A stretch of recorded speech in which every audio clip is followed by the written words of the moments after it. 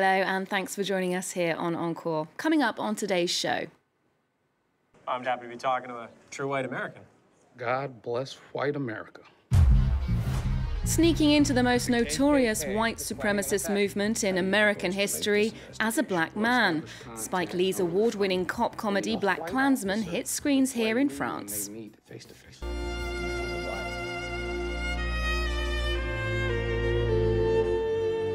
A turbulent time which yielded luminous results. We take a look at Van Gogh's period in the southern city of Arles. Don't you know I'm in a band? And the Australian brand bringing confident pop to Paris. Confidence Man gear up for the Rock on Seine festival.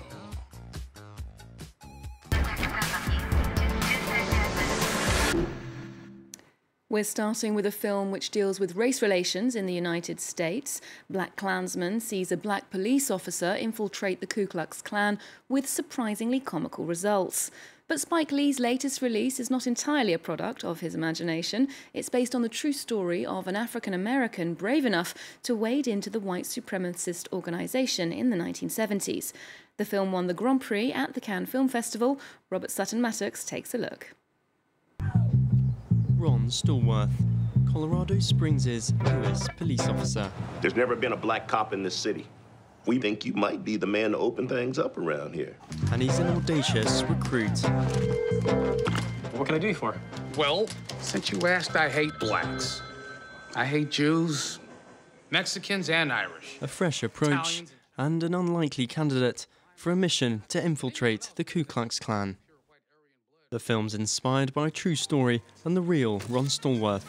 He showed us the membership card. The Ku Klux Klan, he had it. It was like, this happened. Like, I mean, that's what made it so crazy in knowing that this happened. This is us. This is human behavior right here we're watching. This isn't fiction. The wars are coming. It's set to the backdrop of racial tensions in 1970s America, the black experience and the rage of white supremacists. The original Ron Stallworth didn't expect the comparisons with contemporary America. All I did was plan on writing a book. I didn't plan on making a big political statement about race, racial relations, Trump's America or anything like that. During filming last year, reality collided with the drama. In Charlottesville, an anti-racism activist, Heather Hale, was killed. An apparent white supremacist is accused of using a car to ram and kill her. I called Susan Bro. Susan is the mother of Heather, so I wanted her permission. I'm asking her, can I include the footage that shows your daughter being murdered? And she gave me her blessing and said, use it. The film has already picked up the Grand Prix at Cannes. Success for Spike Lee once again, tackling racism on the big screen. To another new release now, which is also making waves across the Atlantic. Crazy Rich Asians took more than $25 million at the US box office over its first weekend and is fast becoming a word-of-mouth hit. Featuring the first all-Asian cast since 1993's Joy Luck Club, some see it as a milestone, saying it could help redress the balance when it comes to underrepresented minorities in cinema. Yet for its critics, the glossy romantic comedy focuses on an exclusively light-skinned and privileged sector of Asian society and perpetuates racist stereotypes. Its director John M. Chu has defended his casting choices, saying the goal of the movie was not to solve these sorts of problems. Here's a preview of the film. I met a girl, I fell in love, and I want to marry her. You're Nicholas Young, you're untouchable. But Rachel's not. Have you prepped Rachel to face the wolves? You know I'm back, like I never left. I really admire you. It takes guts coming all the way over here, facing Nick's family. Another day, another breath. I know this much. You will never be enough. Yo, it's about time someone stood up to Auntie Eleanor. Well, you, not me. Oh, God. She can't know I was ever here. Next, to an artist whose canvases still radiate the sunlight of the south of France, Vincent Van Gogh spent 2 years living in the region, and although it was arguably his most artistically productive period, it was also one of the most painful times of his personal life. Erin Agunke takes a look at the post-impressionist painter's life in Arles. In the heart of the southern French city of Arles, Vincent Van Gogh's legacy has been immortalized. This cafe was rebuilt based on the canvas Café Terrace at Night, painted by Van Gogh in this very spot. The Dutch painter chose the Provence region for its light and color. He arrived by train to Arles in February 1888. When he arrived, the tracks were still covered with some 30 centimeters of snow. His train was stuck because of the weather, so he decided to get out in Arles. He knew very little about Arles beforehand, so it was total happenstance. He first stayed in a boarding house before moving to this yellow home, which later became the subject of one of his most famous works. Bombed in 1944, it no longer exists today. He rented this small part of the house, and for him it was an ideal location, because just 200 meters from his door, he was in the middle of the wheat fields. So this is where he discovered the Arles countryside that he was so fascinated by. Van Gogh wandered the region by foot for hours at a time, seduced by the diverse landscapes. In the summer, he was particularly inspired by scenes of harvest. Van Gogh liked to go into the fields, paint in the fields, to be close to simple people who worked the land. And he paid special attention to nature, the sky, the land that nourishes us, and the people who work on that land. In August, Paul Gauguin's arrival to Arles would heavily impact the painter. The artists lived and worked together for 2 months, until their relationship took a turn for the worst. On December 23, 1888, he fought with Gauguin. And after that fight, he went and cut off his earlobe. He was found in his room, covered in blood, so of course he had to be hospitalized. Van Gogh spent 4 months at a hospital here. He immortalized the institution's gardens in another one of his well-known paintings. The painter's canvas was used to reconstruct the gardens, which thousands of tourists now visit every year in homage to the tortured artist. Despite his deteriorating mental health, Van Gogh painted dazzling scenery in Arles and its surrounding villages, a region forever marked by his artistry. Back here in Paris, live music's on the menu this week as the annual Rock en Seine festival kicks off in the Saint-Cloud Park in the west of the city. This year's headliners are Justice, 30 Seconds to Mars, Charlotte Gainsbourg and Liam Gallagher, but the 3-day event has plenty more in the way of contemporary sounds.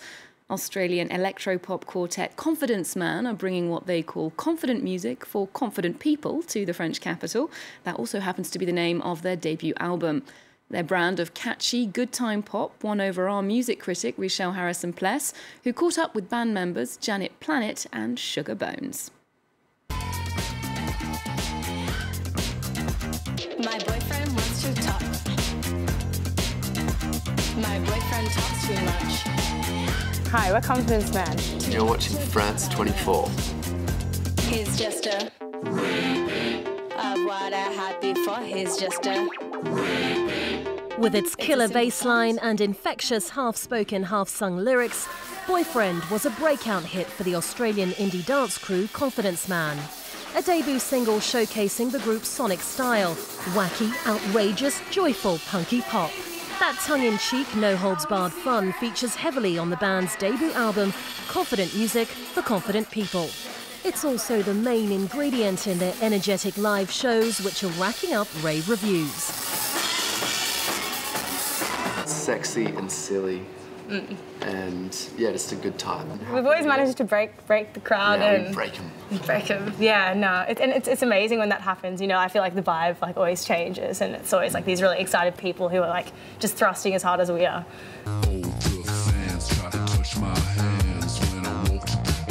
Inspired by 90s house, funky breakbeat and disco bass lines, the four-piece from Brisbane cultivate an air of mystery. Don't you know I'm in a band?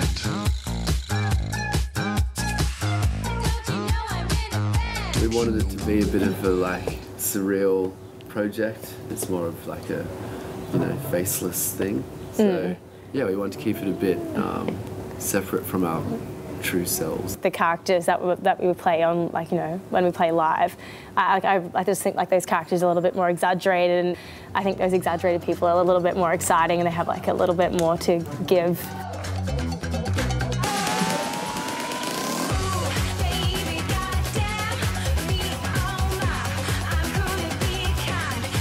Champions of dorky, or if you speak Australian, daggy dance moves, Confidence Man say it's choreography anyone can follow. Everyone thinks it's intentionally bad, but it's actually just that we're not very good. Just close your eyes and pretend you're the only one there. And then just, yeah, don't think about it too much. Don't worry about embarrassing yourself. It's advice I took on board as I left any hang-ups at the door. And then screw it all the way around. Yeah, that's it. Yeah, like a hula hoop. Yeah, like a hula hoop. Yeah, I could do this forever. She's a natural. And for those music fans not headed to Rock on Seine, there's a compelling alternative in the form of the Paris Summer Jam Festival. Featuring Kendrick Lamar, NERD and Marseille rap outfit I Am, the event's looking to attract similar crowds, 40,000 people, to performances in the La Défense neighbourhood. Both of the festivals are organised by major American promoters, Live Nation and AEG, and music critics see the weekend as a battle for supremacy between the two parties. We'll leave you with a taste of what's coming up at the Paris Summer Jam Festival. Do remember to check out our website for more arts and culture. We're also on Twitter, Facebook and Instagram. There's more news coming up on France 24 after this. Right stroke, put a baby in a spiral. Soprano C, we like to keep it on the high note. It's levels to it, you and I know. Bitch, be humble. Hey, bad bitches wanna be my babe. Hey, coming down like the CIA. Hey, side of my car trying to see my face. Petit frère a déserté les terrains de jeu. Il marche à peine et veut des bottes de 7 lieues. Petit frère veut grandir trop vite, mais il a oublié que rien ne sert de courir. Petit frère.